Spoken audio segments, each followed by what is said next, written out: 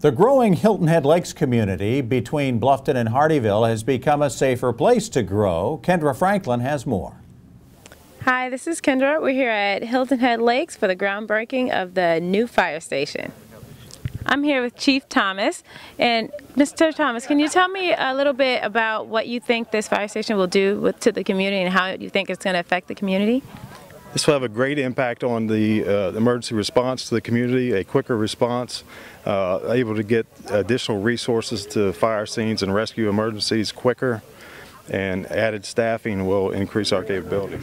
I'm Kendra. I'm here with Miss Barbara Clark, Chairwoman of Jasper County. And I know you were talking about that it's about time that the citizens get what they've worked so hard for.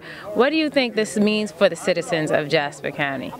It means lower property insurance, house insurance. When you don't have the proper fire service, you're going to be labeled as a 10. A 10 is just like you don't have insurance. We have to get everybody down to at least a 5 in Jasper County, not only in the city of Hardeeville, in Jasper County. And that's one of the things that the county council is working so hard on. We're getting ready to buy some tankers so that we can put it in the other 5 stations who don't have the same rating as the other stations in Jasper County up on the northern end.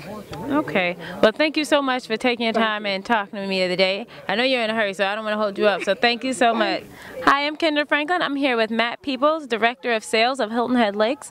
Can you tell me a little bit of how this is going to help the taxpayers and what specifically for Jasper County taxpayers, how this fire station is going to help them? Well, as Ms. Clark said so well a while ago, the taxpayers are not affected by this. This was done through bonds through the city. It's going to be a great asset for Hilton Head Lakes, north and south, Hampton Point, some parts of Sun City and the surrounding area. So it's a huge step forward for Hardeeville and Jasper County to have this facility on site.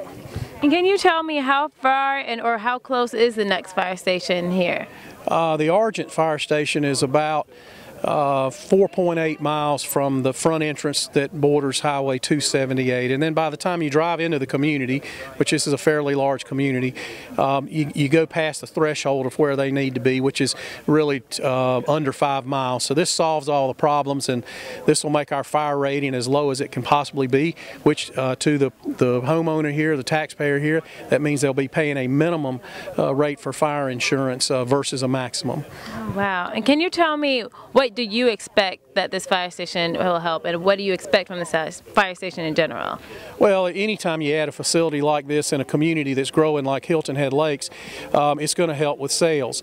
Sales help with houses. For every new home that's built in the country, that's 3 full-time jobs. So this will help us achieve our goals and also provide a service for our residents, and it's a win-win for everybody.